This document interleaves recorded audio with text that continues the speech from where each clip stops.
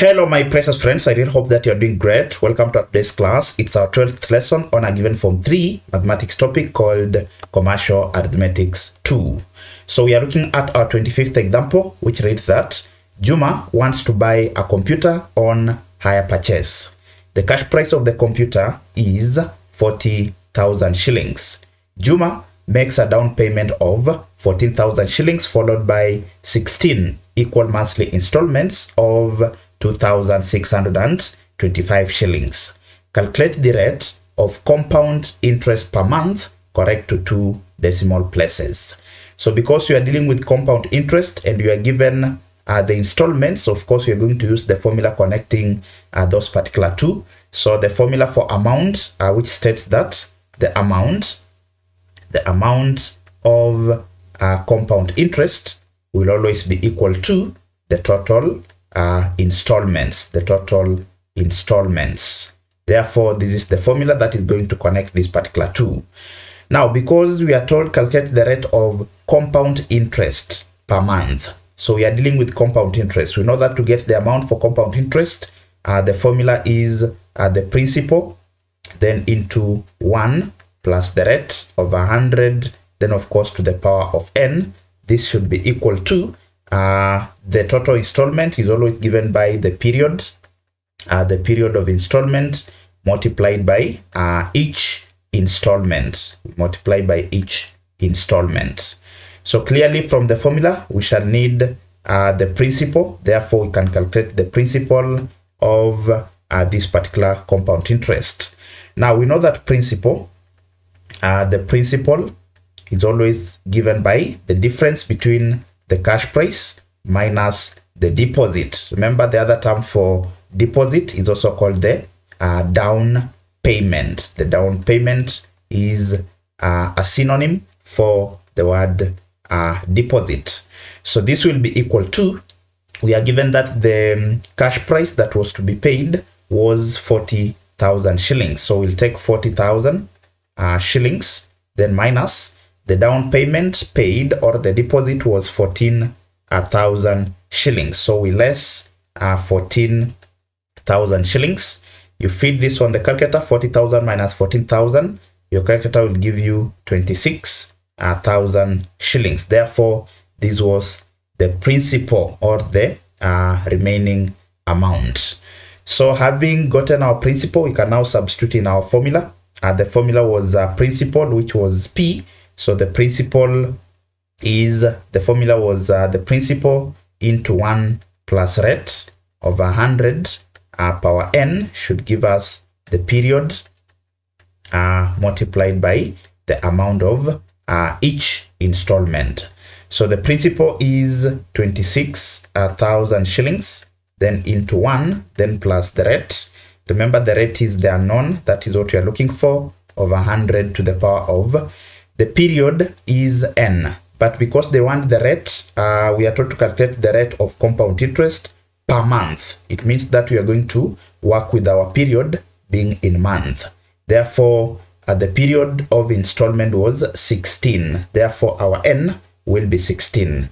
Remember, if we were to compute the rate per annum, we will have divided the 16 divided by 12. So that will be converting it into years, because we know that a 12 month is equals to 1 year.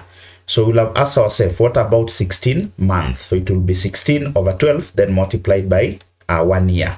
But because they want the rate per month, that is why I'm not going to convert the 16 into per annum or per year. So this should be equal to the period of investment was 16 equal monthly installments. Then each monthly installment was worth 2,000. So we are going to multiply with each installment, which is 2,625 shillings. Therefore, our task is just to compute for the value of R, of course, which is the unknown in this particular case. Now, to compute for R, the first step, we are going to divide on both sides of the equation by 26,000.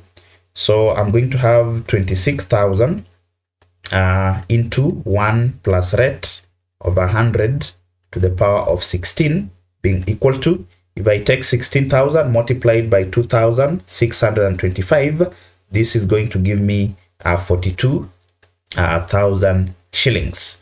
Therefore, I'm having 26,000 into 1 plus rate of 100, then to the power of 16, being equal to 42,000 shillings. So I'm going to divide through by 26,000. I also divide this other side by 26,000. So of course these two will cancel out.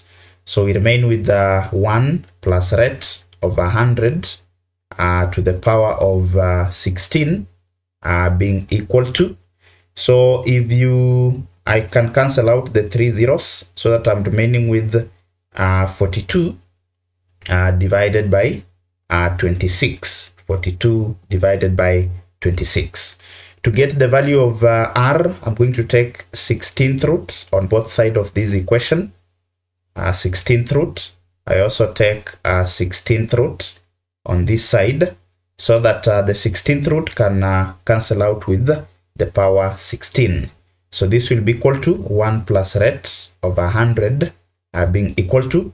Now to fit this on the calculator, you're going to type 16 followed by shift, then followed by this particular symbol, then followed by, you open bracket, you take 42 divided by 26, then you close bracket. Then of course you press equal sign.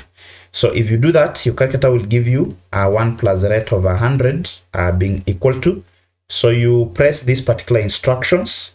Your calculator is going to give you 1.03043. So of course that means we'll have R of 100 being equal to 1.03043. Of course, if this one crosses equal sign, it will be minus, so it will be minus 1.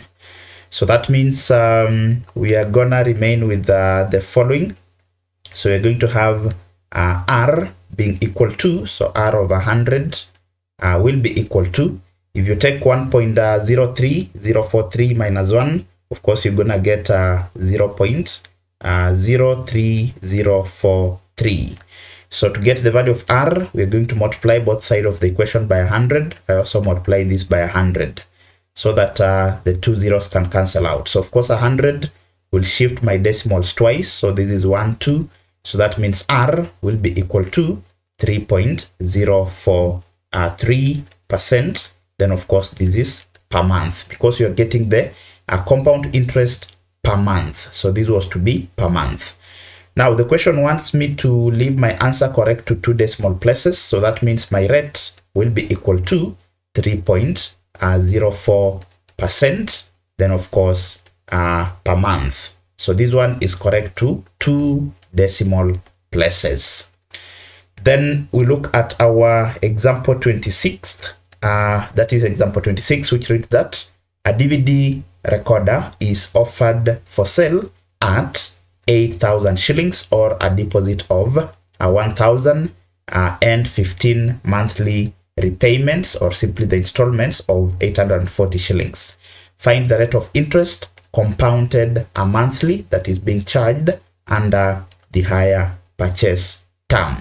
So of course we are told to get the rate of compound interest. Therefore it simply means that you are dealing with a compound interest, and we know that the amount of compound interest must always be equal to the total installments. It must be equal to the total installments. Therefore, this is the formula that will connect these two. So from this formula, we need to have the principal into 1 plus rate of 100 to the power of n must be equal to the period of installments, then of course multiplied by each installment,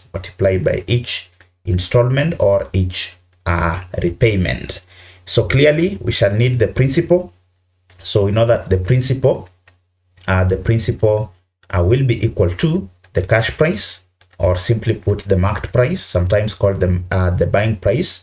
Then of course you less the deposit, you less the initial deposit.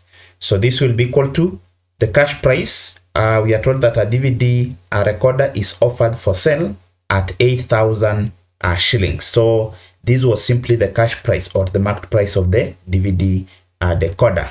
So this will be 8,000 shillings minus the deposit that was made. So we are told or a deposit or simply a down payment of 1,000. So the deposit was 1,000 shillings. So this will give us 7,000 shillings. Therefore, this will be our principal. Now the formula was the principal into 1 plus rate of 100 then to the power of n should give us the period of investment multiplied by the amount of each installment. So the principal is 7,000 shillings into 1 then plus the rate, that is what we are looking for. So the rate of 100 to the power of the period of repayment was 15 months. So they want the rate compounded monthly. So that means the period will be retained in monthly basis. Therefore, the period is 15 months, which is equals to, the period is still 15 months multiplied by each installment was worth 840 shillings. So multiplied by 840 shillings. So this is going to give us the following. So I'm going to have a 7,000 into 1 plus rate of 100 to the power of 15 being equal to, you take 15 multiplied by 840 shillings. This will give you 12,600 shillings. So that means we are still having the following. So we have 7,000 into 1 plus rate of 100 to the power of 15 being equal to 12,600 shillings. So this is 12,600 shillings. So I'm gonna divide both sides of the equation by 7,000.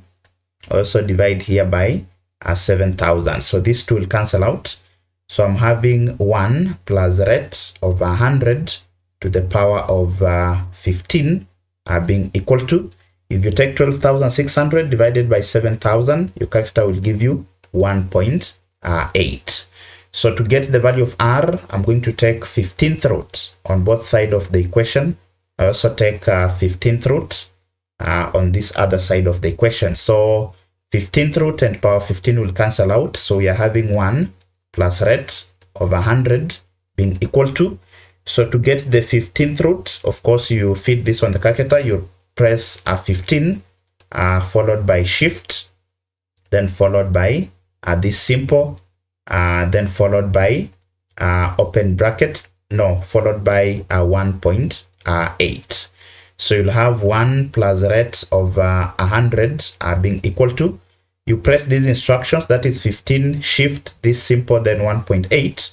Your calculator is going to give you 1.03996. So of course that means we are having r of 100 being equal to 1.03996 minus 1. So this will be r of 100 being equal to 0.03996. So to get the value of r, we are going to multiply both sides of the equation by 100. So multiplied by 100, multiplied by 100. So of course these two will cancel out. So 100 will shift our decimals twice. So this is 1, 2. So that means the value of r will be equal to 3.996%. Then of course it was compounded monthly. Therefore this is at the rate per month. So this will be the rate of the compound interest per month. So thank you very much for accompanying me until the end of this particular lesson. I do not take it for granted. In case you're new to the channel, kindly hit the subscribe button and also turn on the notification bell so that whenever I upload a new video, you'll get notified. Until next time, this is Kind Tuition Academy. Thank you very much.